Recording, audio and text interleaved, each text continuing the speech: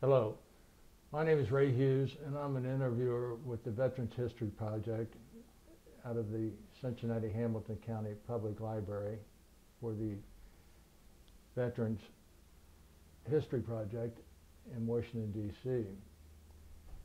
And today we have the honor and privilege of interviewing a World War II veteran, Richard Channing Jamieson. And today's date is the 21st of September 2016, and we're at the home of Mr. Jamieson.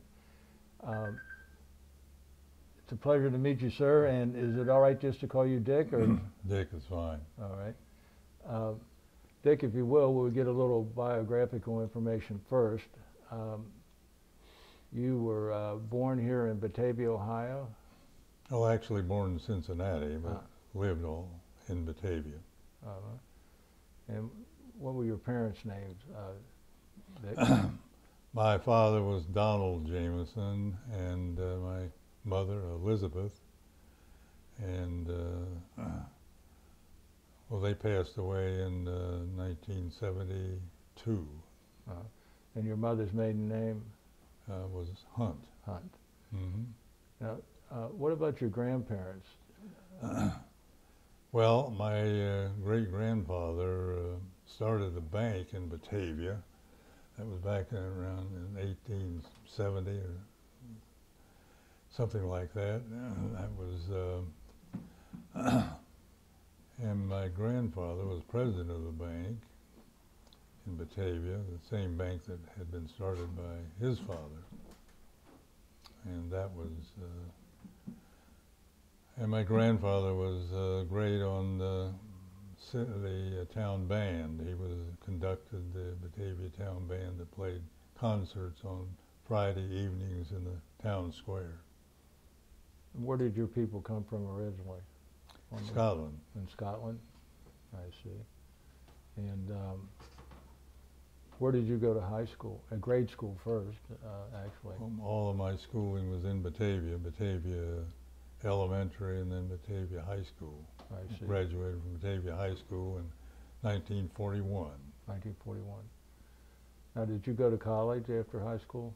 I went to Hanover College and down near Madison, Indiana, on the river, and it was associated with the Presbyterian Church. That's how I got introduced. My pastor suggested that I consider Hanover, and it turned out to be a fine decision to make. Did you start there in 1941? Started in 1941. I can still remember living in the freshman dorm and heard a crowd gathering down in the lobby, and they had the radio. Of course, there weren't any televisions in 41. And they were all listening to the radio, and a place called Pearl Harbor had been struck by Japanese bombers. And so that was the Pearl Harbor incident. December from 7th. From December 7th. And from then on, our lives were changed. And actually, I, of course, didn't do anything about it until the next year, when another fellow and myself went to Louisville and enlisted to avoid the draft. In reality, thought I'd try that. So I was in the reserve, and I came back to school as a sophomore in college. I was in the Phi Delta Theta fraternity. And when I had returned for my sophomore year, we knew we were going to be going into the Army, and all the fraternities would get out early in the morning and march around. You could hear them yelling, and it was an experience back before we had an experience going into the Army. And after about 1943, in March, half of the fraternity house, or maybe a little over half of them, had already gone. And I got itchy, and I wrote a letter and said, I'm ready to go. And so 10 days later, I got my instructions to report to Louisville, In March of '43. March of '43. Yes. And that's when I went into Fort Benjamin Harrison Reception Center in Indiana. And usually you went in there and you didn't stay there for more than 3 or 4 days and were sent out. For some reason, they kept me there for 2 weeks. And to avoid kitchen police, I got a job as a runner, message center. And then when I shipped out, it was finally ended up in Fort Leonard Wood, Missouri, in the Engineer Training Center, Replacement Training Center, they call it. Now, why I ended up in the Engineer, I don't know. But anyhow, that's where I took my basic training. 5 weeks of basic training in Fort Leonard Wood. I learned all about the rifle, firing rifle. And after 5 weeks, which finished up that first basic training, he asked me if I wanted to go back to college. That was a good question to ask me because I sure did like that. After basic training, I said I'd be glad to go back to college. And they had a program called ASTP, Army Specialized Training Program. And so I ended up in Washington Jefferson College in Washington, Pennsylvania, and spent that was there in May, and I spent 10 months there, yes. And that finished up the basic part of the course of ASTP, and without further explanation, they shipped us all to the 84th Infantry Division, closed down the Army Specialized Training, and so we went into, it was in April, I believe, of 1944, that we were in Camp Claiborne, Louisiana, in the 84th Infantry Division. I ended up in a headquarters company, which I learned later on. Sometimes it was a matter of life and death. If you ended up in a rifle company, why, there was a higher chance of getting killed or badly wounded in a rifle company. But anyhow, I had my experiences in an anti-tank platoon in headquarters company. And we had 57 millimeter guns that were firing 57 millimeter shells, which they didn't tell us at the time, but it wouldn't stop a German tank. If it did, it was a lucky hit that would do it. But we did have bazookas, and they turned out to be the more effective weapon.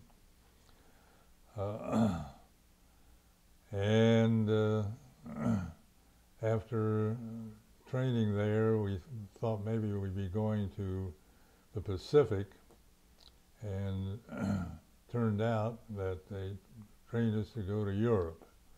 And in September of 1944, we loaded the guns on the flat cars, and we headed for New York, and ended up in Camp Kilmer. And we were there just about a month, getting ready to go overseas.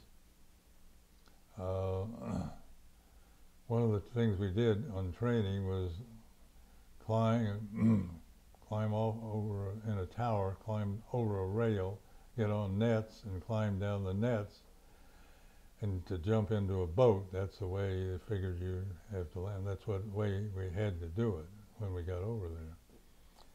So we loaded, remember the troop ship we loaded on was called the Thomas Berry, and it was had been converted from a cruise ship to a troop ship. And the trip over was rather uneventful. We were in a big convoy and had a submarine scare, but we didn't have any ships sunk at the time. And when we got to the English coast, our ship was the first one to go into Southampton, which had been practically destroyed by the German bombing, but had been restored enough for us starting to land there. And so our troop ship pulled into dock. Of course, everybody on board was anxious to see it. This was in the evening, as I remember, and the ship was leaning way over, and I said, "Now hear this," over the PA system. "Half of you soldiers are going to have to move on the other side of the ship, or we won't be able to dock." So that was the first experience there. We got off in the morning. We got off ship, got on English trains. The trains were just like you'd see in the movies, the compartments. And this was in southern England, and we were ended up in what was more of what called a baron's estate, and it had a big chateau and it had a stable house, and a bunch of Quonset huts had been set up there, and so our regiment was ended up there, and our platoon of anti-tank platoon was placed in the stable house. But that was the nicest stable I would have been in. We were on the second floor. The horses were kept on the lower floor, but the second floor was better than a barracks. It was a delightful place to stay. One thing I remember was election year came around at that time, and I could swear that Wilkie was running against Roosevelt, but I can't be sure about that now. Mm-hmm. Anyhow, I remembered I didn't vote for Roosevelt. You did vote, though? I had absentee ballot. I was able to vote or send it in long before the election, sometime before the election. Uh-huh. And so we were there in Southampton area for a while. Several things that I remember we were talking about earlier. We went out, we did some drill work there, and we did this one occasion, the anti-tank platoon went out in a truck to a field where we were going to have some bazooka practice. And on the way there, we passed these big stones that were standing in the field, and I remembered high school history, Stonehenge. So this was Stonehenge, and I was the only one on the truck that knew that it was a Stonehenge. So I was explaining a little bit what Stonehenge was, what little I knew about it. So we got practice on practice field for the and paired off, and I happened to pair off with a fellow I didn't know. I learned later that had been before he got in the Army. He was in the Georgia Chain Gang. You don't remember his name, do you? Not now. But anyhow, I was given the bazooka, told to lie down and aim the bazooka at a target we had out there. And my partner was to load the bazooka with the rocket. And the rockets at that time had fins on them. So the instructor said, "Go ahead and load the rocket." So my partner loaded the rocket and wired it up. And the instructor said, "Fire." And so I pulled the trigger. Unfortunately, when he had loaded the rocket, the fins hadn't been slid into the tube that hung over the end, and all the blast was absorbed by me and the rocket and the tube. And so it just dragged me along the ground. It didn't injure me, it just scraped up my arms and legs a little bit. My I don't know why they didn't have a safety feature on it that when you get the rocket loaded, but these were either practice rockets or heavy HE they called them, and the rocket had no chance of exploding. So I wasn't injured in any way, but it was an experience that I remembered. Yeah. And we were in, so we're able to play softball and some touch football. And while we were in this area place, I went into London on a pass. I got into London with another friend by the name of Bill Roney, and we went into London when the V-2 rockets were being shot by the Germans. The V-1s were the slower rocket, and the V-2s went into the stratosphere, and where they came down, they really didn't know. They had no way of accepting. They were landing in London, and you could never hear one coming. You heard the explosions around London, and you just hoped that one wasn't going to be near you. Mm-hmm. So we experienced some of the war from that aspect, and so I spent a couple of days in London, and only thing I can remember, I got some fish and chips from London. The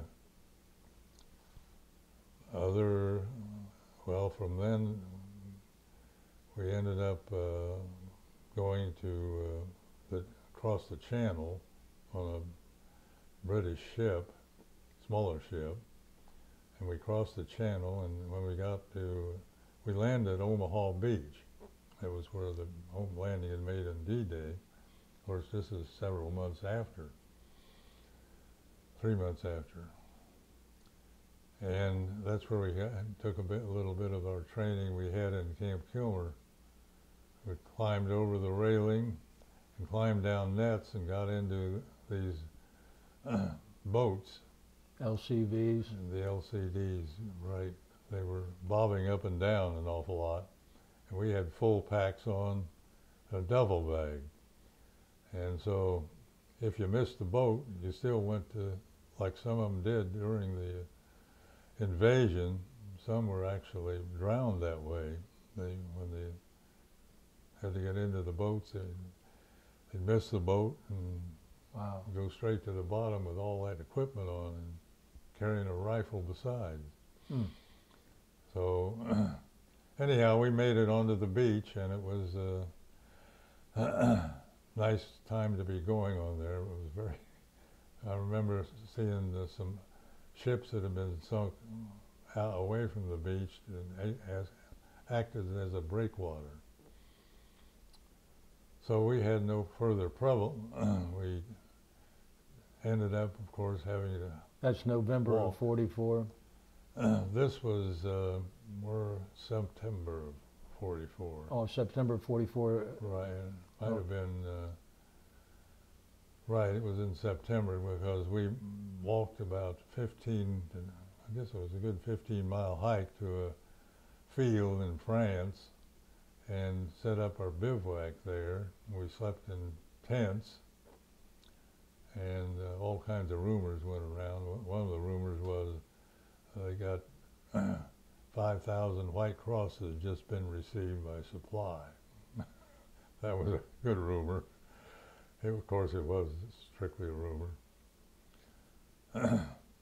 So, after spending some time there, we were able to have some touch football games. That was in the fall, and that was one of the things to do. And I think we remember we got together an enlisted man's team, and we played the officers in a touch football game. I don't remember too much about it. I think we did beat them, but not sure about that. But I was quarterback. I was a good passer, remember that.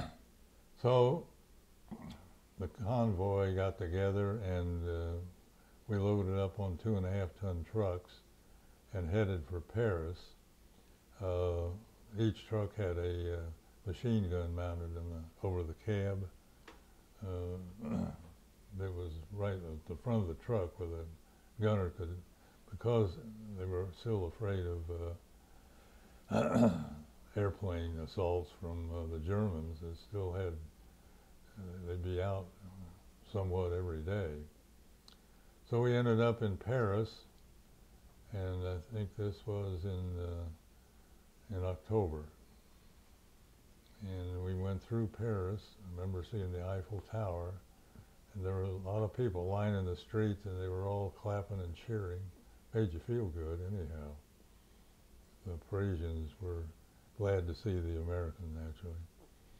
Then we passed Le Bourget Airport, and got into Belgium, and it started to get cold.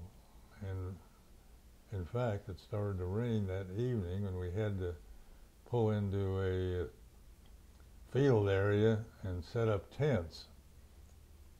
And that was no fun because it was rather muddy, and it was raining, and trying to put a pup tent up in the rain is no fun in itself. Before we had gotten, or no, it was after we were there overnight, and then we had our kitchen had set up.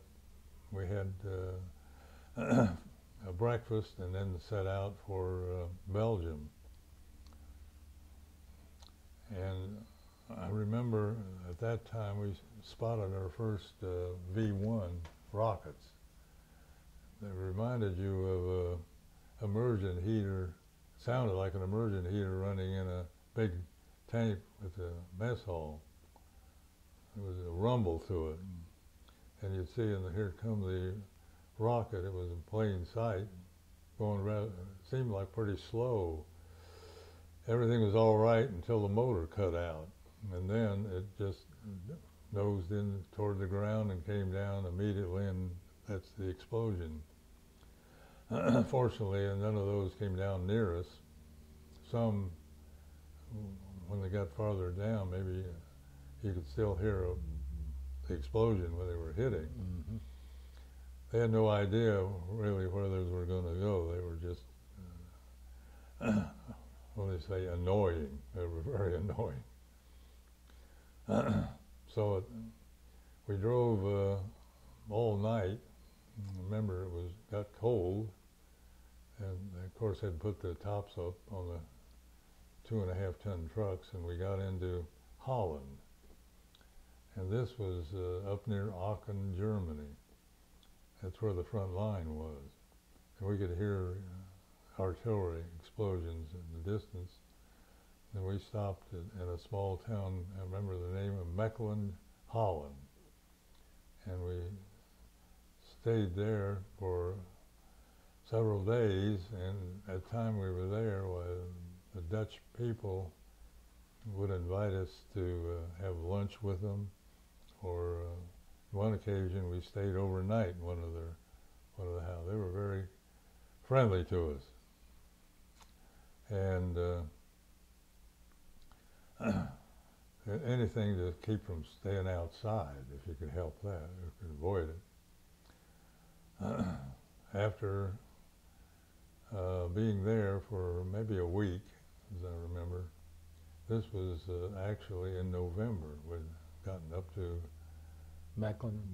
And we were in Mechelen about the first week, or anyhow, it was about the early in November when we got word we were going to move into the line, so-called. At the time it was, and we actually drove into this town, a German small town, but it had some nice, very nice homes in it. I remember we pulled in, and we could hear the artillery going off, and it was late in the evening, as I remember. And we were in our own truck at that time. We'd received our own trucks, own equipment, and we pulled into this one house in a yard, and got out. A Jeep pulled up just when a barrage, apparently, the Germans got loose on it. It was probably a mortar barrage. And a mortar shell lit very close to us, and darn near, well, it hit the driver's in his leg, and he was starting to get out of the Jeep, and his leg was just dangling there. So I ran out and got him out and took him next door, but there was a medic next door to us, fortunately, and so I got him in there, and I didn't stay there. I went back over where our squad was. Never did hear him. I'm sure, I know he had to go to a hospital. So that was the first injury that we experienced. By this time, we were so close. There were a lot of machine guns going off, and the German machine gun was a lot. You could always tell the difference between ours and theirs. Theirs was a very fast staccato, da da da da da da, and ours was slower. You learn these things after a while. You learn how when shells were coming in, whether they were going to land close or not. Of course, they were going to land real close, so you didn't live to experience it.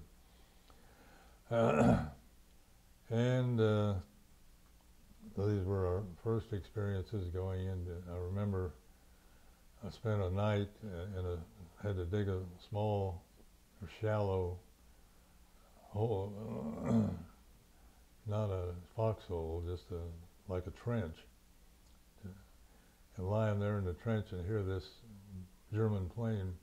It flew over every night, came by.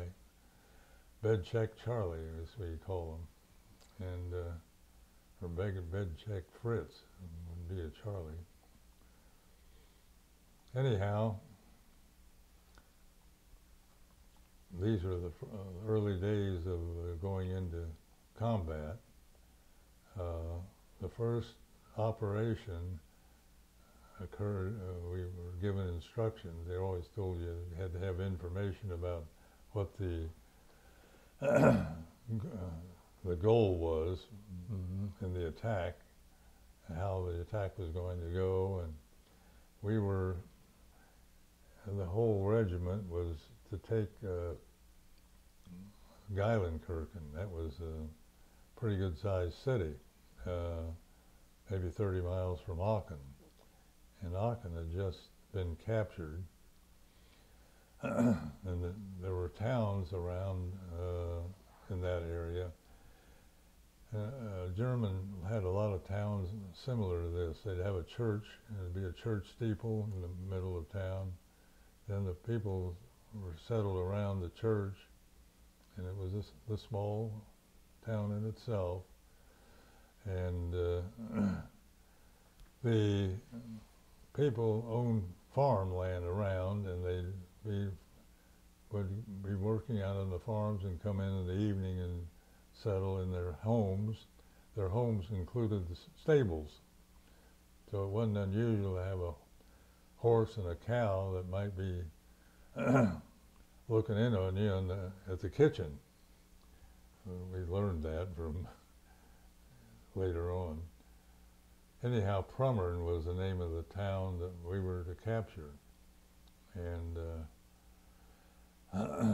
so our truck, we had, of course, anti-tank gun. We rode in the truck and across this large field, started out in the morning.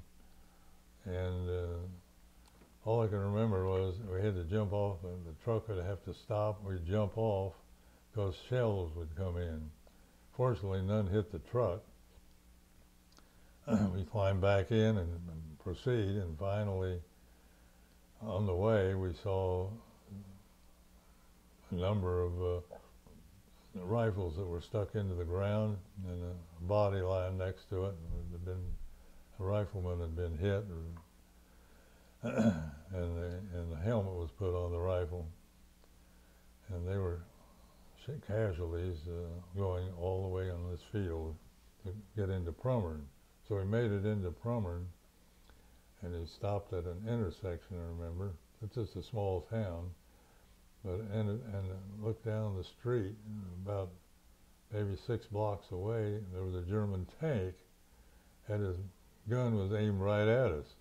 So we all bailed out, and the shell, fortunately, was overhead. It went overhead, didn't hit the truck, and fortunately the tank retreated immediately, and, which was a good thing because we had a mighty hard time combating it.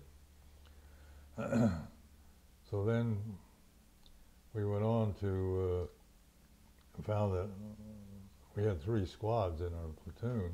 The other squad had gotten to the edge of town, and there was a shell that had hit near the truck and it killed one of the fellows that I knew in that platoon, and injured a couple of others. And we pulled on past the truck and set up our gun in the field, and all we could do was get the gun set up. You had to open up the trails, and then fortunately there were some holes. Apparently the Germans had dug some foxholes there, because we dove into them because we had shells that were landing all around us. These were 88s, which we learned was the prime German gun. It was not only flat trajectory, but it actually could be used for anti-aircraft too. Very good gun, there wasn't any question about it. And we learned that the Germans usually had intersections zeroed in. So that was our first day.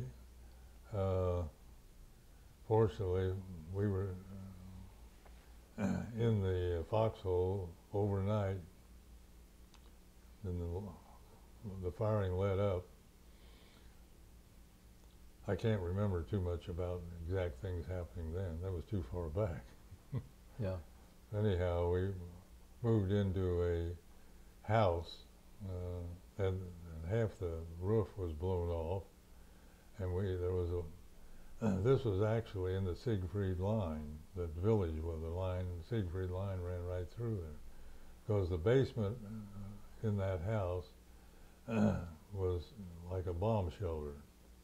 It had a sealed door and concrete sides. And we went in there and spent the evening in there, I remember, and shut that door. And it was pitch dark, naturally. And somebody, I remember I was half asleep, somebody was trying to light a match, and they couldn't light it. I said, well, my God, we haven't got any oxygen in here. So we wised up and opened the door. And but we were in that area for maybe a week. I remember it was kind of a hot spot. During the day, we'd go out, and we went out on a patrol on several occasions. One of the things that I had was my weapon as a gunner on a 57 millimeter was a pistol, a 45 millimeter pistol, which I wasn't real good, real accurate with. Anyhow, we went out on patrol to go after some Germans that had infiltrated back into town. And so you'd creep along, and the only way you'd find out they were there was when they shot at you. And fortunately, they'd usually be in town overnight and then retreat. We got to this one area, an open area in a courtyard. There were foxholes there, and every foxhole had an M1 in it. Had been captured. I learned later that this platoon, a tank, it might have been the same tank that had shot at us, came up on them, and had a machine gunner that threatened to shoot them all. They couldn't, so they were there without any armor, so they had to give up. Well, that's where I got my M1. I picked it and I carried it through the rest of the war, which I was glad to get.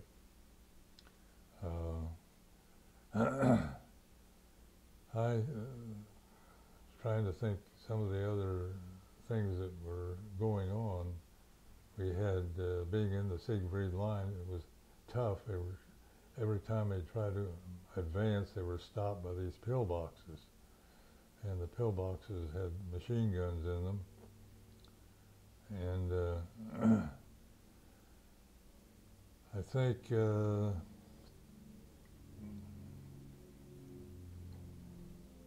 because this was getting toward the end of November, getting into early part of December.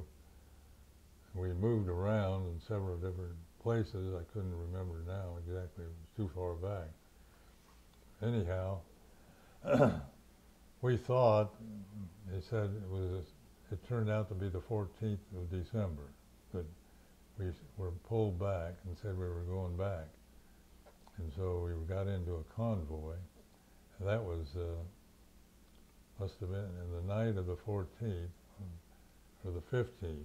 It was when the Germans had broken through down in Belgium. We didn't know this. They never tell you where you're going, of course. And we're running at night with cat eyes over, and which was just slits in the headlights. So you had to be careful driving in that dark. And it was a convoy. And we went through Liège, Belgium, and got to a city called Marseille in Belgium. And that's when we learned that there's nobody between us and the Germans. That was a favorite thing to say, was that can't be, but that was a fact, because Bastogne, at the time we didn't know about Bastogne, but it was about 10 miles east of us, and we were in Marseille, maybe it was 15 miles. And we were billeted in a schoolhouse when we got there. It wasn't bad, because it was darn cold on the 15th of December. Wasn't any snow at that time. And the next day we went out to edge of town and set up a gun, looking down this road, and said the Germans may be coming at any time. And fortunately they didn't come that day. And we the next couple of days moved to a town called Marin. And Verdun, there was a small town, and we passed through Verdun and went to Marin, and it was another small town in Belgium. And we set up the gun at the edge of town, right up, going up the hill. And there's a stone farmhouse, very nicely built, two-story farmhouse. And so we had to set up there, and very little was known about where the Germans were. And you couldn't, I know we had an attic, and the field observer for artillery came, and we went up in the attic, and he was looking over in the woods, and there we saw some German tanks in the woods. This must have been a mile and a half, 2 miles away. It was darn close. And so he called in some artillery on them, and they were out in the open. They drew, the tanks went back in the woods. And so we knew how close it was. It was a situation where if you wanted to retreat, you wouldn't know which way to go. It was kind of, everything was kind of chaotic. But we had our gun set up in the garden, and I remember that we went to the second floor, and this elderly couple lived in the house. Said, please don't disturb the bed. It's an old antique bed that's up there. We don't mind your staying there, of course.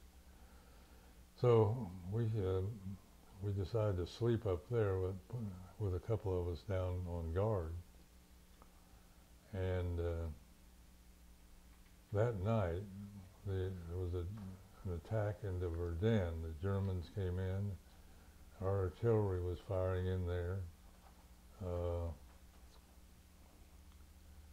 The next day, a German tank came across the field and fired and hit the wall, the bedroom wall, and blew a hole in it, and all that debris went all over the bed.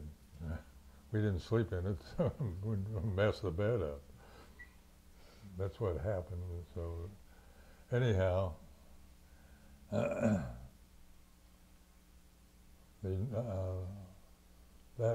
remember that night. It was a day after on Christmas Day.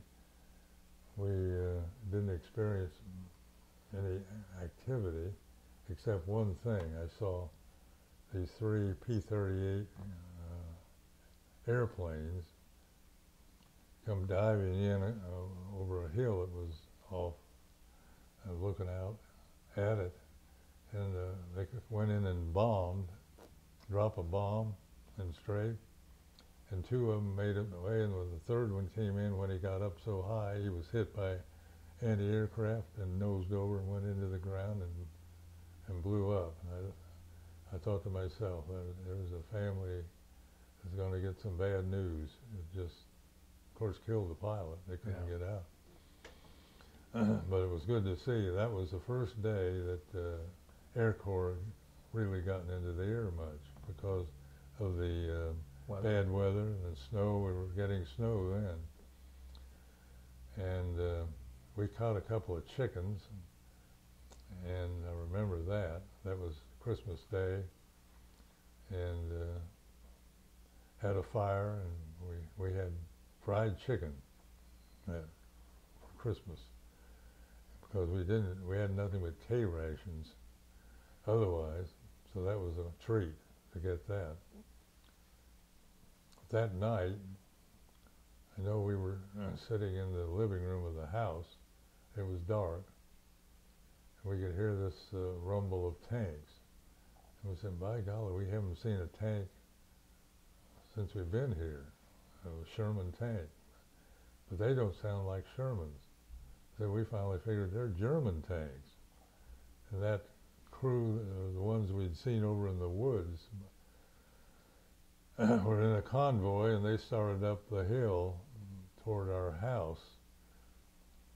And we grabbed a bazooka, and my buddy, who had been actually just joined us, he was a replacement, and we were cut down to about 4 people in our squad. And he grabbed the bazooka, and I grabbed the rocket, not paying much attention to whether it was HE or whether it was a high explosive or armor piercing. It turned out it was HE, because we were crouched down at the front doorway of the house, and there was a iron gate right next to the road, and one part of the gate was open, the other was closed. And so I loaded the rocket, and he pulled the trigger, but it was on sand. He didn't know anything about it. I don't think he had any training in firing a rocket. Anyhow, we put the safety on, and when the tank got abreast of us, he fired, but he hit the gate, didn't make it through the opening. He hit the gate, and the rocket was HE, and it blew up right in front of us. It singed our eyebrows. one of the things that happened. But anyhow, we loaded another rocket, and I loaded, I remember I checked to make sure it was armor piercing. And he ran out into the road, and the tank was at the top of the hill, and he stopped, and he was going to shoot at it. And if he had shot it from the rear, he would have done damage.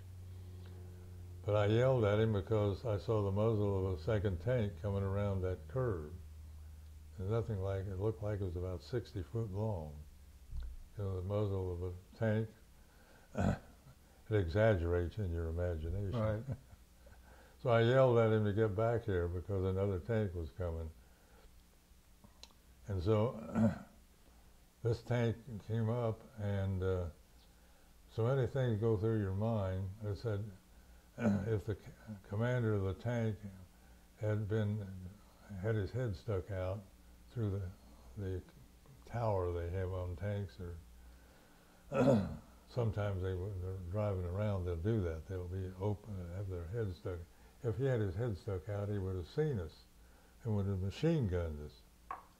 I think the Lord was in our favor because he was buttoned up, he didn't see us, and he got off, hit the side of the tank with that HE, and might have pierced that armor, I don't know. The tank kept on going.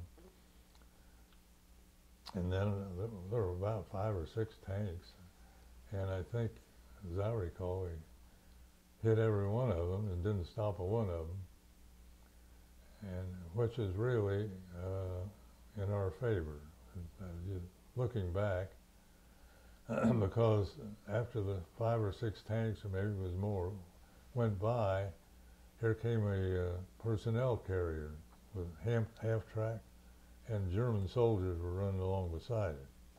That was when we hit the door, went through the hall, and out the back door. Got out of there. And there was artillery fire coming in, and because our own artillery had been called in, and it was very chaotic. That's all I can remember. And we ended up starting into the woods, and the artillery's coming into the woods, so we had to come back and go into this farmhouse. And we spent the night in that farmhouse wondering whether the Germans had taken the town or what was happening. We didn't see anything until the next morning. Looking out, I saw a crew. There was one anti-tank a carrier in the town, and they were parked in a barn. And I remember seeing one member of that crew walking down the street. That was the best sight imaginable. So we all left the house and went back into town. It happened that convoy of Germans, they were actually trying to get back into Germany, because they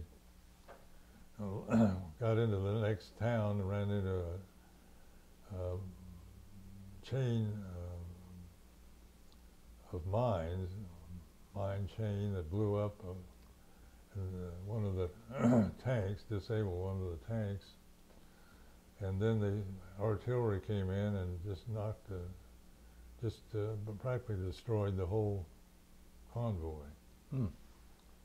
And if that convoy had been held up or stopped for any reason, if we had stopped the tank, why they would probably have killed us or captured us, because we were outmanned by a long shot. We had 5 men.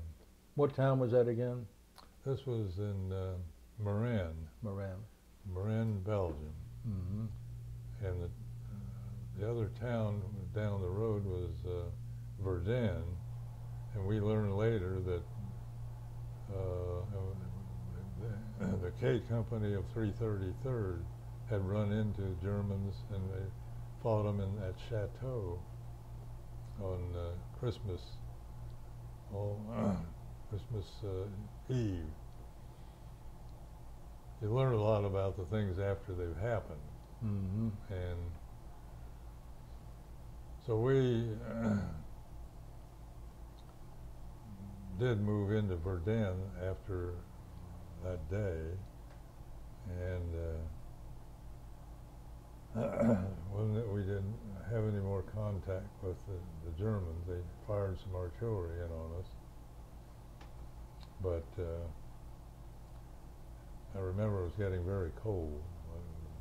Getting down, felt like it was down around 0, and there was snow.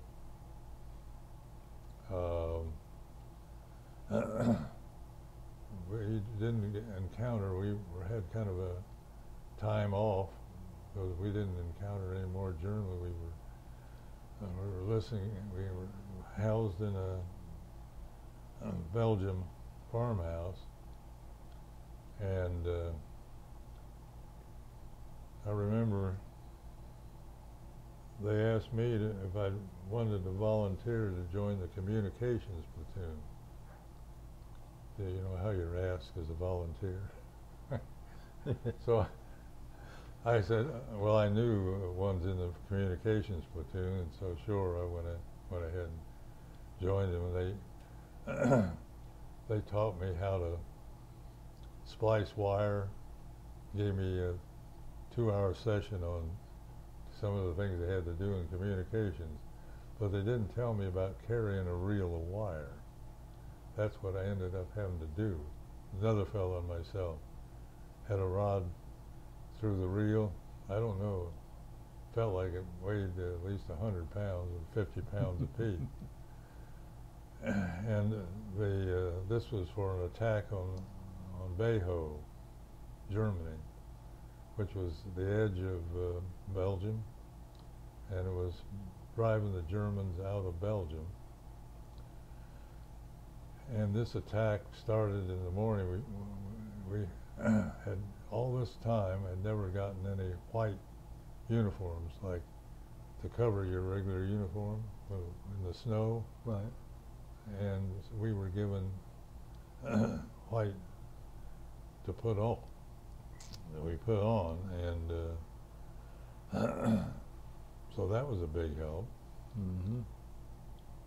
But anyhow, we were with the battalion commander. He wanted to have communication with him all the time.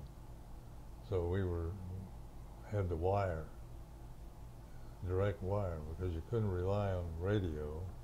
There was too frequent times when you were with walkie-talkies and SCR 300, they call them, radios that wouldn't work or you couldn't get through. So he wanted that communications with him all the time. So we spent the day going through snow drifts, dragging a reel of wire. There was a Jeep that followed us with the wire. When we'd run out of one reel, we'd have to go back to the Jeep and get another. Oh, it was interesting. And we got to the end of the day. It was just like a day's work, only started out early in the morning and finished up supper time. And we got on a railroad embankment and watched a barrage that went in before the attack on the town of Beho. So it was pretty easily done. There weren't many Germans left in the town. They'd retreated, and so we got into town. We set up, the communications squad set up in a church there, and I was unloading the Jeep. We had, our packs were brought up so we could have something with us. And I heard these shells coming in. I heard now they were 88 millimeter that were being fired in. They They landed in the yard right next to us in this, and two fellows were there that I knew very well, close friends. One of them was killed, the other was badly wounded because the Germans were shooting back into town. Yeah. That was, we had no other experiences with Bayho. That finished the operation. That was when we moved back up north, and that concluded the bulge for us, and moved back up north to the near the Roar River. And that's where we set up to cross the flooded Ruhr and move on to the Rhine. And that picture that was taken by a French photographer, I remember. This picture right here? That's the picture. We were carrying assault boats that we had to use to cross the Ruhr. And I happened to be in the front there on the... Where are you located on this picture? I was in this very left, soldier, GI, and the boats were mighty heavy. We had bazookas with us. That's the reason we were going crossing the river, because wouldn't be able to get tanks across, so we got a bridge across. So that was the only picture that I had taken in action.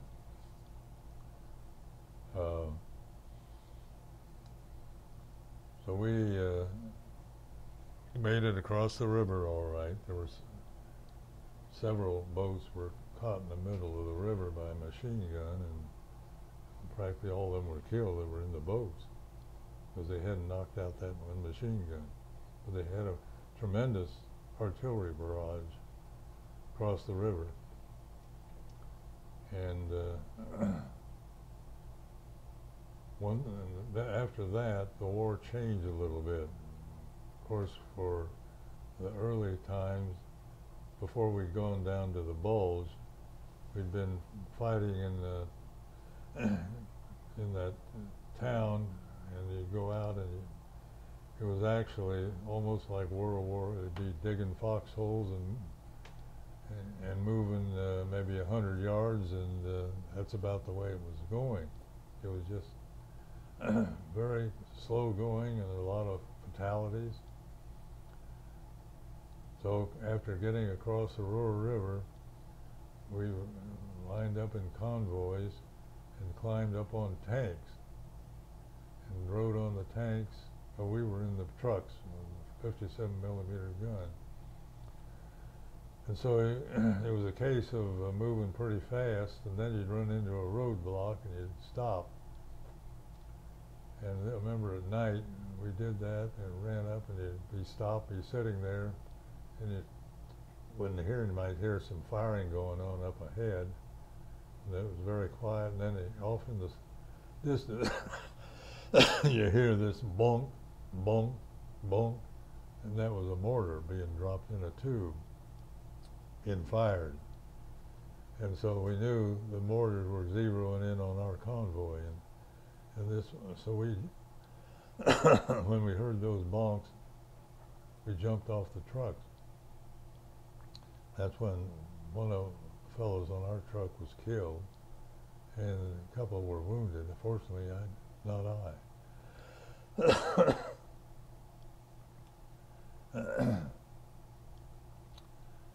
And I might have to get a drink of water. Mm-hmm. We're back.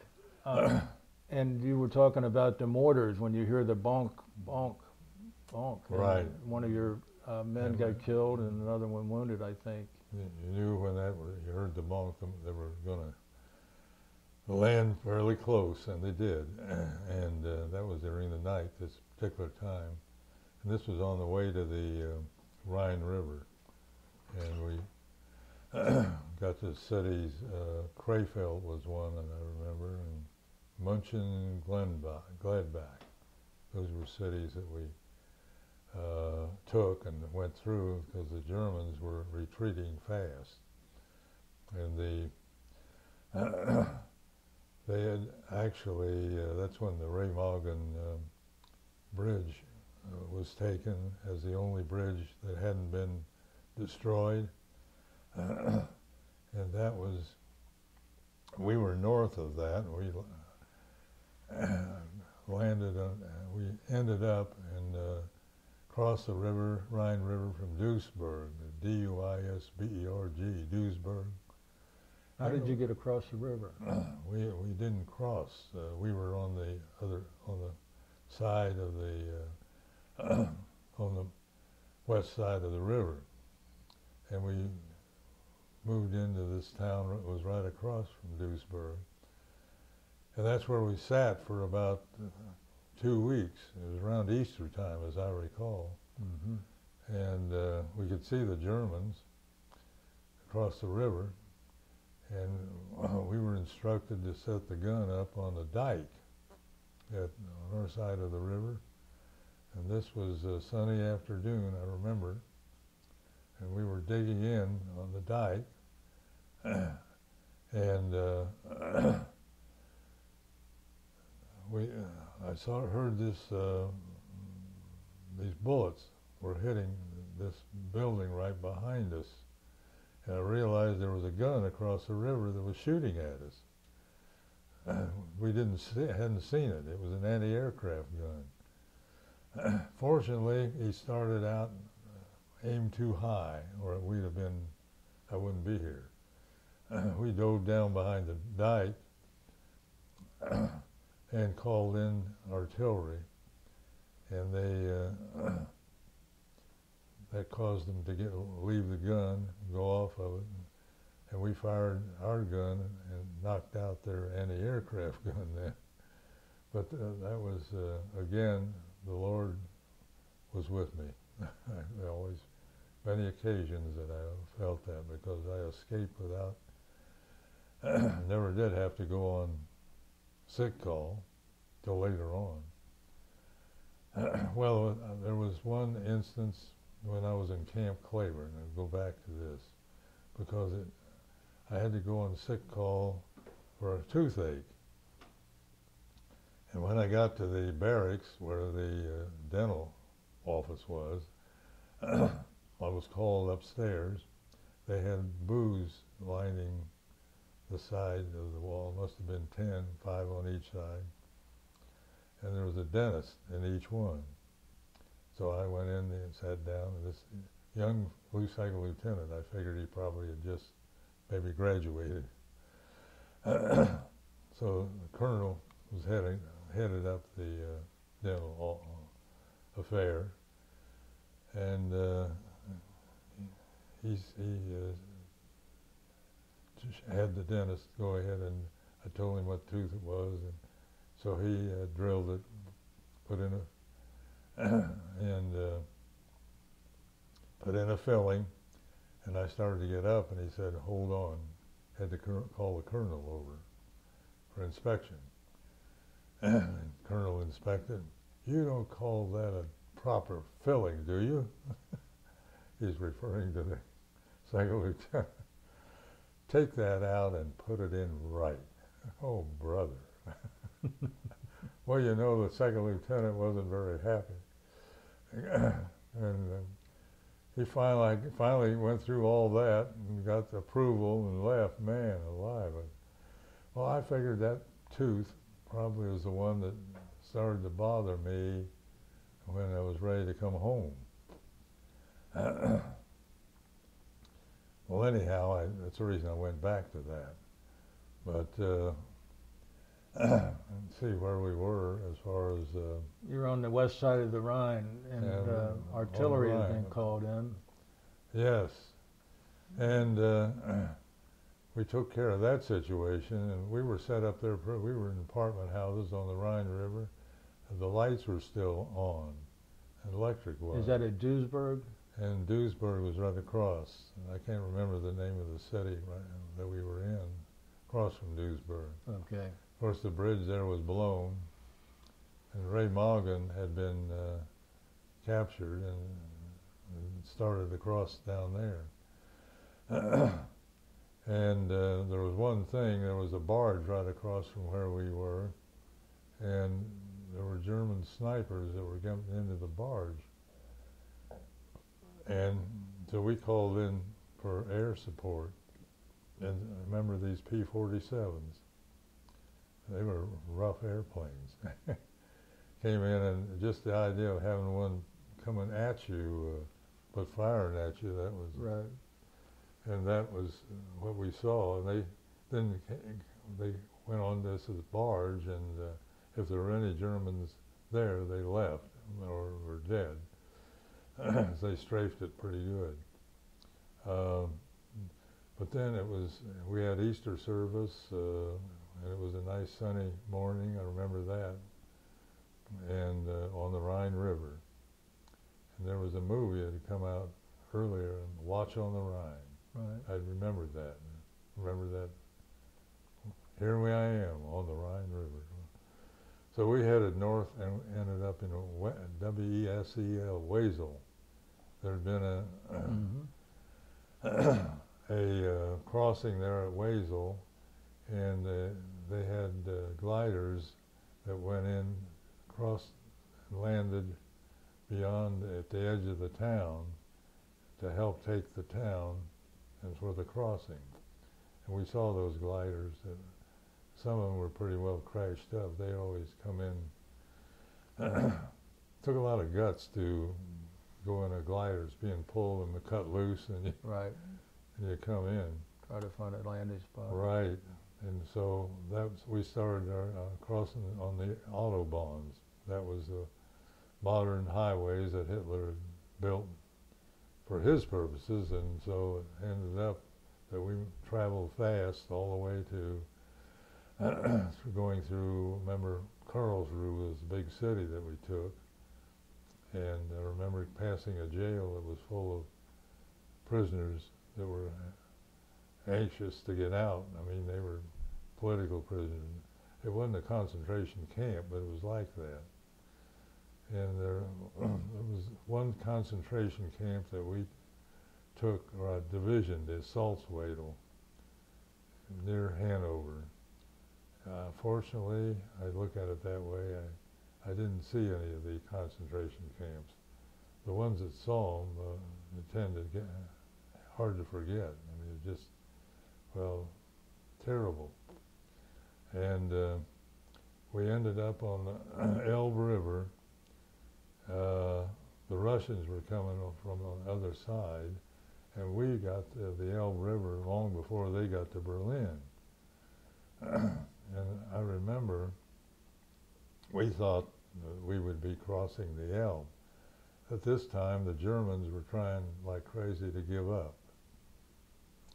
In fact, it was kind of interesting. We set our guns up at in a German farmhouse. Right, it was right close to the Elbe. You could see in the couple of 100 yards away.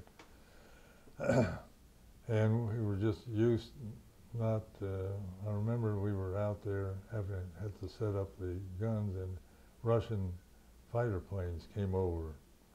And I remember I could see the Russian pilot.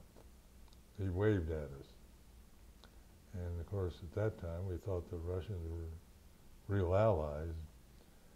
And Do you remember the name of the town there? Or well, village? I think it was near. We were out in the country. Magdeburg, I believe, was Magdeburg. I believe was near there, and it was a city on the Elbe. And we had the guns set up there, but there was little activity, and we were in a farmhouse where the laborers would live, and we were cooking a supper. There was about 6 of us in there, and the sergeant, the platoon sergeant came. All that time, we didn't have an officer in the platoon. We had this platoon sergeant that took care of everything. He came into the door, and he said, well, who's out there on the gun? And said, we looked at each other, well, we're all in here. Well, there are two guys out on the gun. We went out there, two Germans sitting on the gun. They were wanting to give up. So that was the way things ended up. And we had to sit there, and it was a political deal, you know, when they said, let the Russians take Berlin. So and the war was over for us at that time.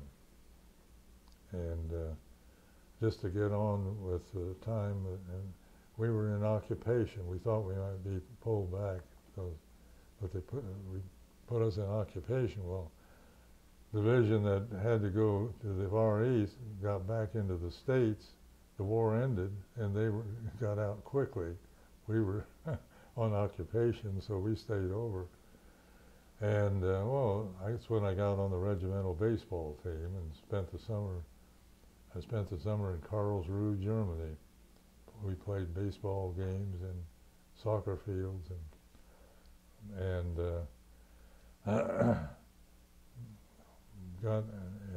our points. I had enough points to be sent out with another bunch of us. A good friend of mine lived in Elmira, New York. We ended up in Reims, France.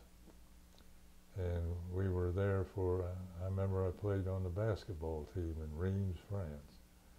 And we were in charge of picking up POWs from a POW, German prisoners, so they come back and be janitorial work for where the billets were in Reims. And so I remember, while I was there, I could type, so I was working as a clerk in the Little Red Schoolhouse. That's where the peace treaty was signed. In fact, it was right down the hall from the room that I was in. And that's where the Germans and the Eisenhower and all, they sat and signed the treaty. Little Red Schoolhouse. And, so and that was how close to you? Well, it was in Reims, right in Reims, the city of Reims. And then I got assigned to a company. That's the way you got back, a company that was being returned. We had enough points. Le Havre was the cigarette camp, Lucky Strike, cigarette camp. They named them all after. That's another thing the Army did, was promoted cigarettes, for sure. K-rations had cigarettes in them.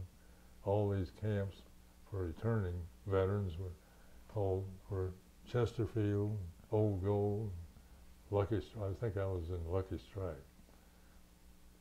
And so it was this time that I was still in Reims that I woke up with a fever. And that tooth was bothering me. So I went, my mistake was going to the dentist. And so the dentist there, of course he's in the Army, getting ready to go home himself. Anyhow, he should have pulled the tooth. He just filled it. And later on, I was eating some caramel corn and the filling broke. Well, the last thing I was going to do was go to the dentist again before. So I got on the boat. The boat was the Cease Camp, was the name of the boat. And when I got on the boat, I got on the ship's newspaper, and so I'd stay off duty.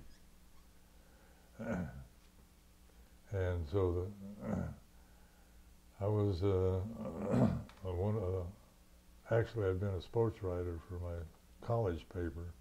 So we're sitting there at our first meeting, and a master sergeant had been named editor, and there were about 4 others of us that were on the paper. And he said, I'm going to write an editorial the first thing about mal de mer, about seasickness.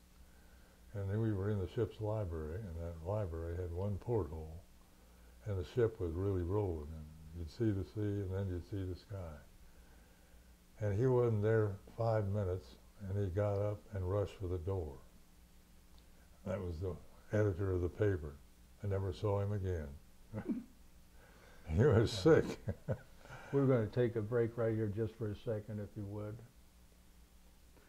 Hi, this is Brian Powers, and we're picking up this the rest of this interview without Ray Hughes, who had to leave.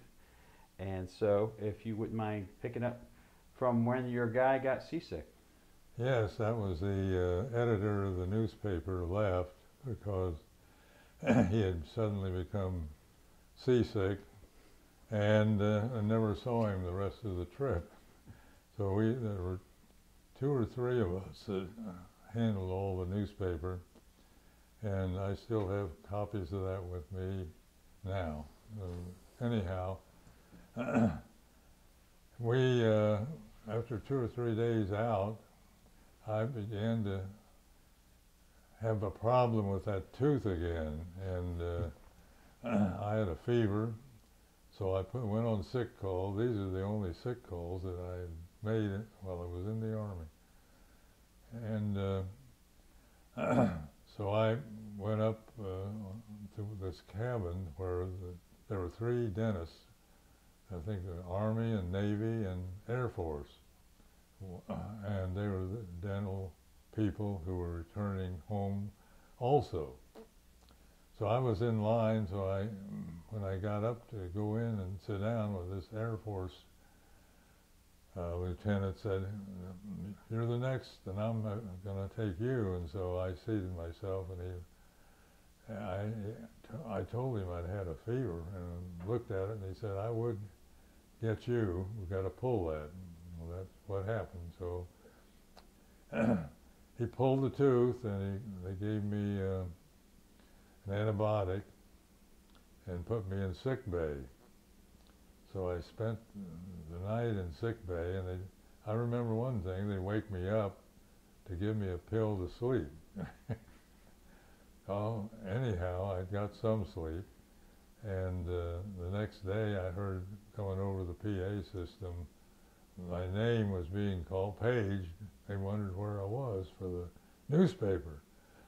So I finally got word to them, and I was able to get out right after that, and served on the newspaper the rest of the way home. And we landed in New York, and I went to Indiantown Gap to get out of the Army. That was in March of mid-March. I didn't remember the exact day. This is March of 46. March of 46, in 1946. So I got home at that time, and I went back to college that fall, and that's when I met my wife-to-be. She was a freshman just coming into college at Hanover College, and I was was a case of my having been delayed about 3 years, and that enabled me to meet her, and the Lord, I felt, brought us together. And Margaret was her name. Do you remember? Lived in South Bend, Indiana. You met on campus? We met on campus. Oh yeah. Do you remember that day? Well, I can't remember the day, of course, but this was, as I remember, it was in September in 1946, and I met her on a blind, actually, a friend of mine in the fraternity, his girlfriend, they were both Phi Mu sorority people, and she was being rushed, Margaret was being rushed by the Phi Mu sorority. And so we went out on what occurred to be a blind date. That was my first meeting Margaret. And so I continued that relationship. I got very, and I gave her my pen. I remember that next spring, which is a way of engagement. And we ended up being married the week after I graduated, which was 1948. And lived in Batavia, Ohio, and I originally got a position in the bank where my grandfather was president of the bank, so it made an opening for me. What had you studied in college? I was business administration. That's how my Bachelor of Arts. And I learned within a year that I was not made out for the bank. I didn't care for it too much. At that time, my father was manager of Carroll Jamieson Machine Tool Company, which is actually started by my grandfather in 1903 and had been making engine lathes, metalworking engine lathes, all during World War II. They were very busy with that, and he was general manager of it. And he really needed help. I know it sounds like it's an easy thing when you have a father and a grandfather, you go into that business. That's the way it worked. They needed an engineer, and I had not graduated and taken a lot of engineering, a lot of it in the Army, in the ASTP. So I went in as assistant manager to him and as the engineer and the lathe had not been redesigned at all from actually during the 30s.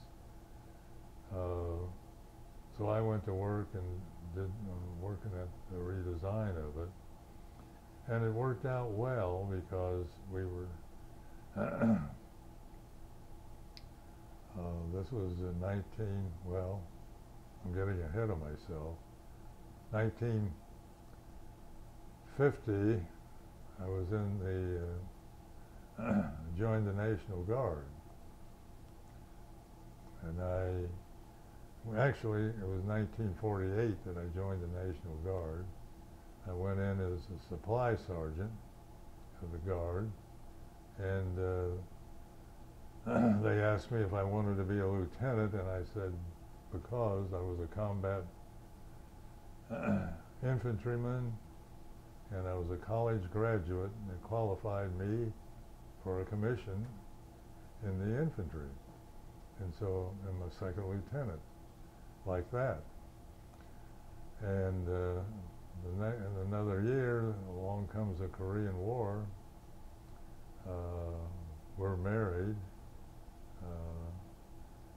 The 37th Division was the Ohio Division, and we were federalized and all shipped. I had to go to Louisiana again for training, but I had to go to Fort Benning first because for officers a refresher course.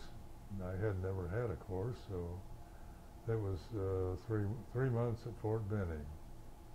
And my wife joined me down there. In the meantime, we had a child. That was my first child, was young baby girl, Beth. And after being down for a year and a half in Louisiana, I fortunately didn't have to go to Korea. I missed out on that one. So came back to Batavia, found a home that they were just building, ranch style, 2-bedroom with the basement, And I think at that time I bought the home for $10,000, $10,500, which was fine for a while. After I had another child, and happened to be a boy, and decided that I was either going to have to move. Only had 2 bedrooms. I'd either have to move or add on. So I add on, made the decision to add on, and so had to spend another $17,000 to add on. But it was well worth it because in the home, that's where all my children grew up, and had 2 girls and a boy. They grew up, went to school in Batavia, and when I sold my home, it was very easy to sell. That was in 2005. So you had that house that whole time? Had the house for 48 years. Remember, and at that time, well, it was, of course, my wife passed away in 1946. We'd been married for 48 years. Oh, wait, you said 1946. You mean 1996. 1996. Yes, I'll keep up with the day, with the years. In 96, my wife had passed away, and I met this lady from Kentucky whose husband had passed away a number of years prior to that. So in 1947, 97. 97, it was 1997 that we were married. It was a year after my wife had passed away. So anyhow, I feel that again the Lord provided, brought us together. She's been a wonderful help for me and I for her. Fortunately, it was a great relationship.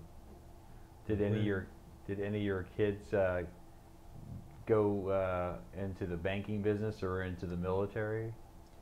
My youngest daughter went to ROTC in Cincinnati and became a second lieutenant and was in the Army for 10 to 11 years.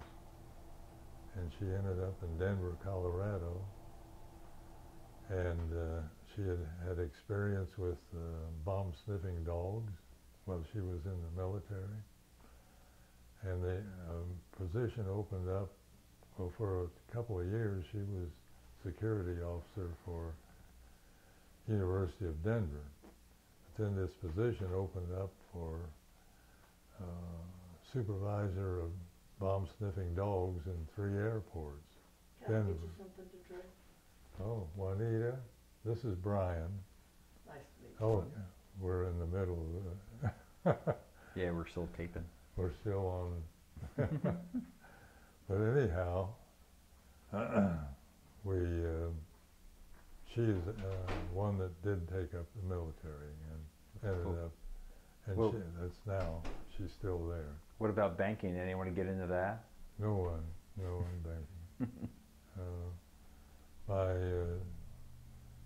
oldest daughter, Beth, is married to a physician, lives in Milford, and they were both graduates of Ohio State. And my boy ended up as a purchasing manager and been with several different companies, and he's still now working with Rotex. Had to make a couple of trips to England to their factory over there to get them straightened out on inventory. So I think it's pretty well bringing me up to date. Except about your time as mayor of Batavia. How did that come about? Batavia, living in Batavia, Ohio, and I was, in 1956, I was talked into running for council.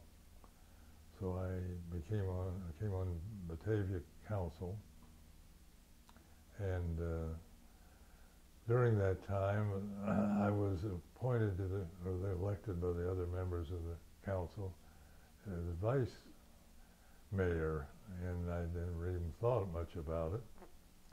And so happened that the mayor, who'd been mayor for darn near 10 years, I guess, he ran for a county position, county clerk, or county auditor, I think it was, and he was elected. And so he left the mayor's position, and I had to take over. And that was in 1959. And my first obligation was mayor's court, which I had to have. At that time, the mayor's court in the county seat handled cases of highway patrol or sheriff's deputies on arrests that are made anywhere in the county. They'd oftentimes bring them into mayor's court. And so all during that year, 1959, I had court about 3 times a week. And I said, if I have to do that anymore, I'm not running for office again in 1959 in November. Well, it happened that the legislature changed the law and said the mayor's court in the county seat would be like any other village. They could only had authority in the village only, couldn't handle cases outside. So that was that relieved me a lot, and so I decided to run. And I must have done a good enough job to get reelected. And I, for enough times, and I was in there for 17 years. And 8 of those years, I was talked into running for the school board. And I did that for 8 years. I don't know, I was a glutton for punishment, is why I did that. But I learned a lot about both positions. How long did you continue to be in public service? Well, after I got out of public service, I was in it for 17 years. And one of the accomplishments I felt best about was 1964, when the village celebrated 150th anniversary, sesquicentennial.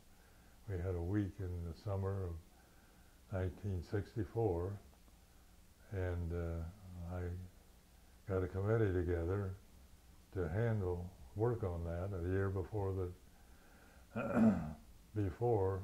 the week of the celebration. I remember one of the things happening was President Kennedy was shot during that period that we were meeting. And so they named me the general chairman because I'd gotten it together and I was the mayor, so I was general chairman of the, but we had everybody working together and had a great time from that, and I always appreciated that.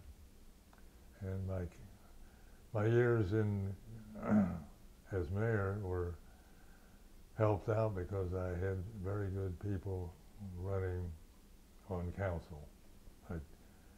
I always, when somebody had to leave council, I'd talk to some other people about running and got good people running, get them elected. Did you feel like any of your military training prepared you for public service in any kind of way? Any skills that translated that you learned in the military that transferred over into that kind of work? Oh, I think so. I think definitely. I was company commander of a. I ended up originally I was a platoon leader of a rifle company, and I had instruction at Fort Benning for 3 months. That helped, and the experience of leading men, having to conduct classes, it helped. Certainly, being a mayor, well, you had to make a lot of decisions, particularly at that time. They had no village manager and had a mayor's court, so I had to be a judge and I had to be a manager. Now they've got city manager and the municipal court that they started in the village did away with the mayor's court. So the mayor doesn't have those two positions. He's got a paid village manager and doesn't have to hold court. So that made it much easier. And I was wondering about this, since you were served during World War II and you were mayor, I guess during the Vietnam era. Did you have to deal with a bunch of veteran issues in Batavia? Were there guys that were serving from the community in Vietnam, or anything comes to mind about? Really, I had no problems as far as that was concerned with veterans. The problem was with the racial strife that we had during that length of time. You remember, they had cities that were burning and right. Well, Cincinnati had a little bit of that, but there was some of that going on in Batavia. Racial no, tension?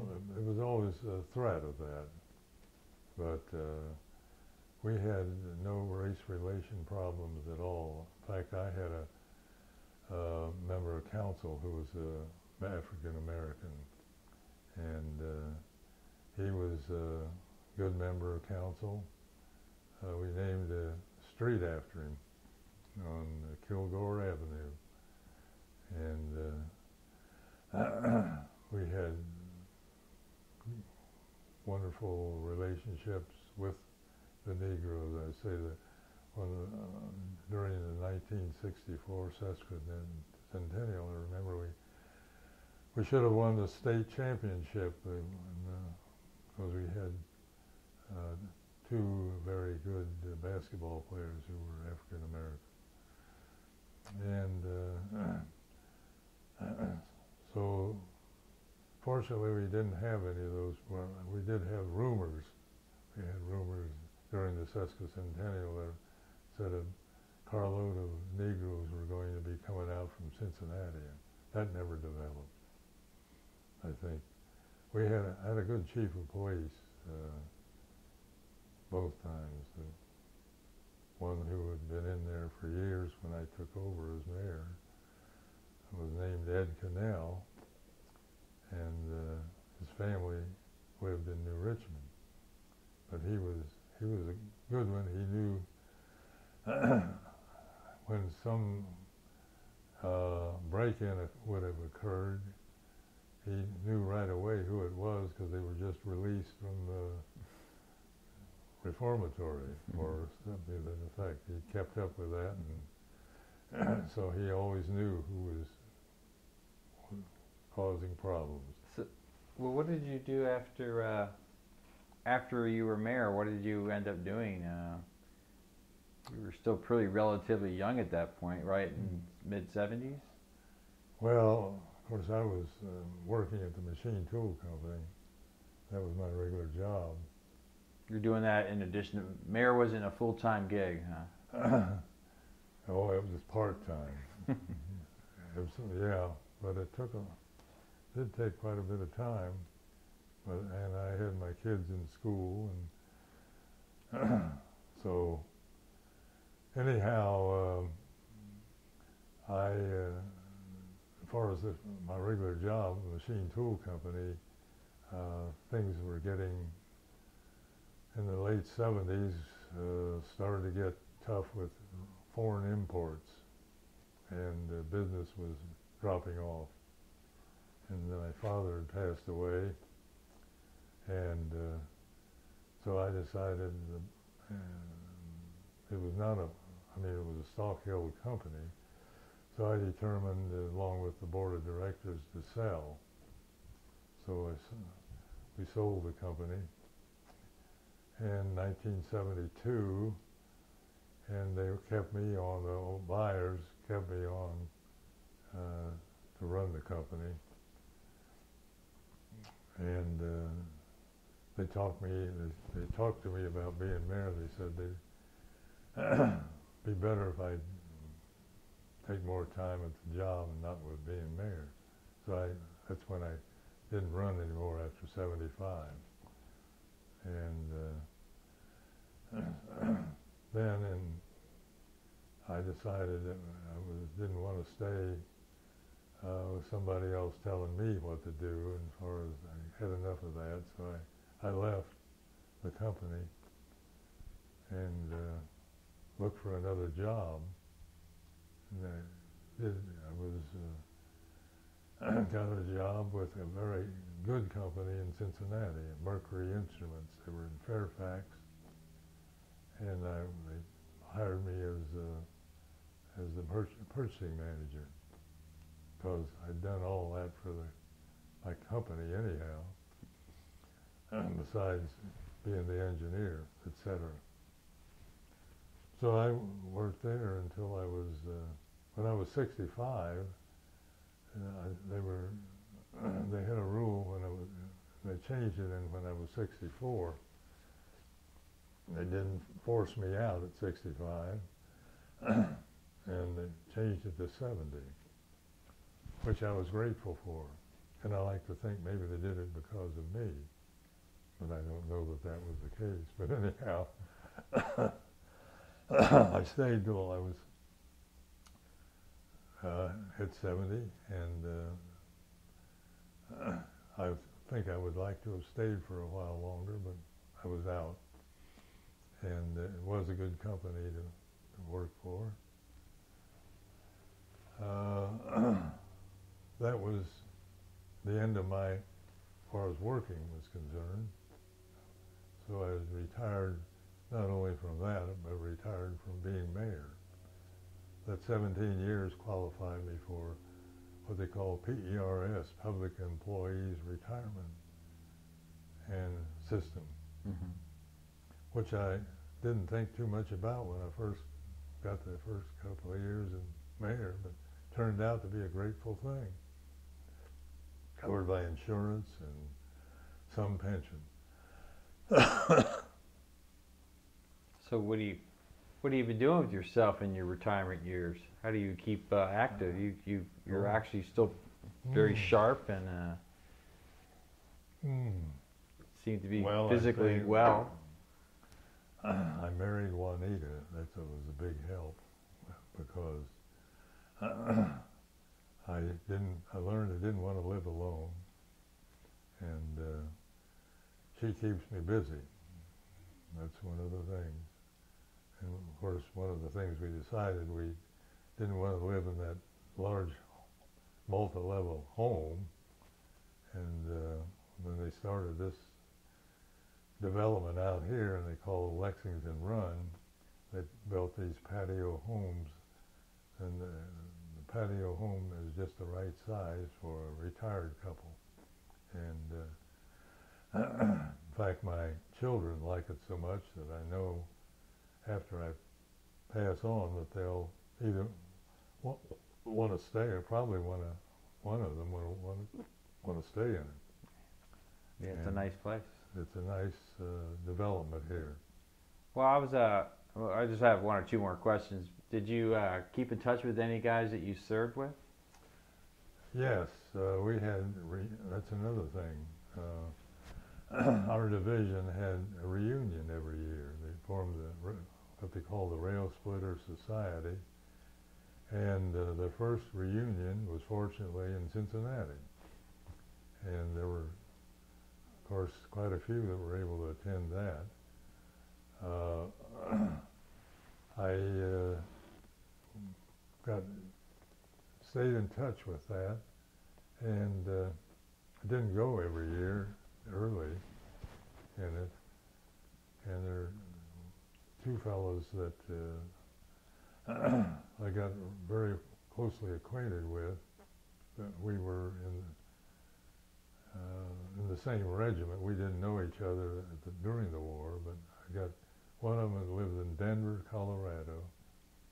He unfortunately passed away a year ago. And another one lived in California. And but we went through ASTP together. In fact, we were on the same softball teams and basketball teams. And but Glenn Harris was the one that in California. He passed away, I think, maybe 2 years ago. So I have lost my contact. Well, I remember when Juanita and I were first married, we went to Albany, New York, to a reunion there. And on the way, she'd never been to Niagara Falls, so we were driving and we stopped over to see the falls. She was glad to see that. And in Albany, that was when Bill Ingram and Glenn Harris went to their first reunion in a long time, and that's where we met up again, 50 years after we'd been together. And so that we went to a number of reunions after that. We got to the 65th, and it was in Cincinnati again, or I agreed to host the 65th. It was going to be next to last reunion, and since our first had been 65 years before that in Cincinnati, I agreed to chairman the one in Cincinnati. I picked out Blue Ash in the Embassy Suites is where I held it, and they all said it was the best. That was the best hotel that they had been in all these years, and they thought it was one of the finest times that we had. What year was that reunion? That was 5 years ago. It was 1910 or 2010. It's hard to keep up with these years. They slip by, and that was 6 years ago. One last question: have you ever been back to Europe and go back to any of the places that you were in? We in '96. That was, I think it was '96, or maybe it was '94. Anyhow, the 50th anniversary of the Battle of the Bulge, we had a tour group that was over. We had 3 tour buses that went to Europe, and I went. Some of them took their wives. I couldn't take my wife because she was on oxygen and had heart problems. And so we, at that time, visited a lot of the places that I'd been. And during the Ardennes, the Bulge, that house that we had the bazooka fire on the way, we visited that house again, and I had my picture taken, and by the gate that the rocket hit, and they welded the gate shut.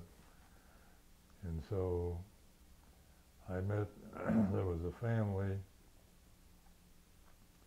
on that tour. We were in this city of Verdun, or the town of Verdun, and all 3 tour buses, we were out, and a Belgian officer who was a historian was bringing us up to date on how things were back during the Bulge. And I saw this Belgian across the way, and he was showing a picture, and he worked his way around. He got around to us, and I was in the picture. He was looking to see who the group was, and we had gone back up into Belgium and visited this farmhouse, and there were 6 or 7 of us in a group who came up from Reims on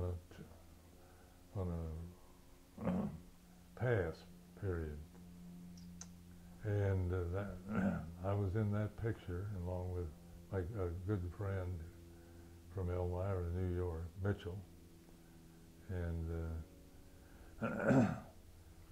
he had married the teenager that was in that picture.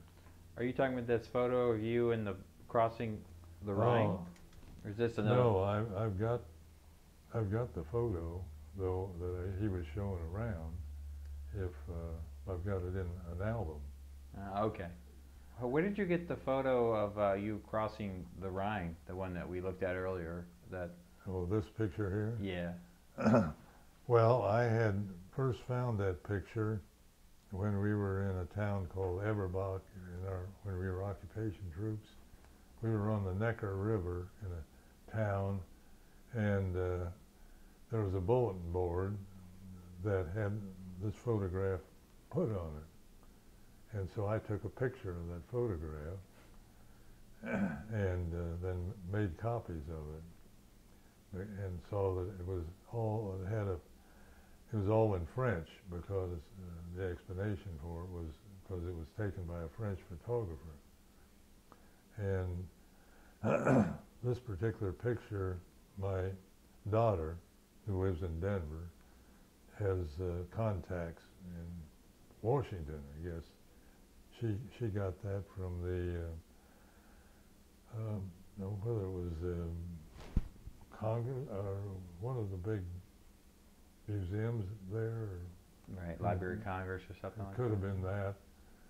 And she ordered one for each member of the family. Wow. And that was so that was, and I had another copies of that, which I had made too. Did you on that visit to Europe in the '90s? Did you cover all the towns that you had been in, or just certain parts? Not all of them, because the division covered a lot of area. We went into Geilenkirchen, and the city council there welcomed us and gave us a little snack. And the city was rebuilt. I mean, it had been practically all destroyed, as most of the big cities had been. And I think I was trying to remember, this family that I had met, the guy that was passing the picture around, married the teenager that was in the photograph. And so I met with them and got acquainted with them. And I was able to do that when the bus stopped in the town. And actually, when Juanita and I made a trip over there, I got together with them again. I haven't written them. I should have. Probably one of them still alive.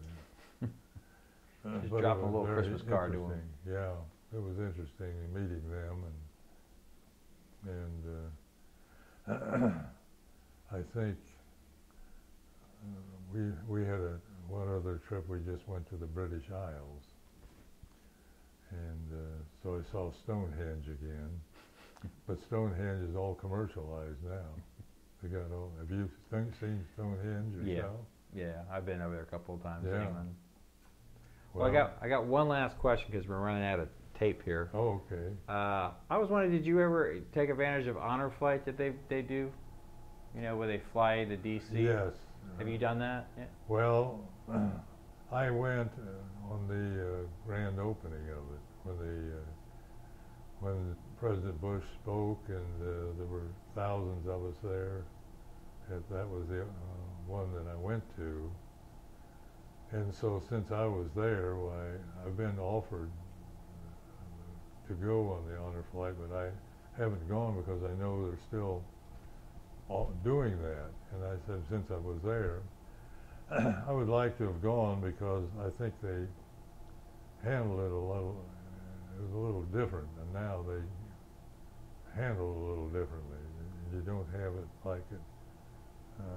Well, I know there was one thing, must have been 1,000 motorcycles there that same day. But it was, I did see it. And it's a good thing they do. I don't understand how they are able to afford to do it. They get enough donations to do that, apparently. Yeah. Well, And well, I just want to say thank you so much for taking the time to talk to us about your time. And I enjoy doing it, as long as I could keep my voice going. all right. Well, thank you.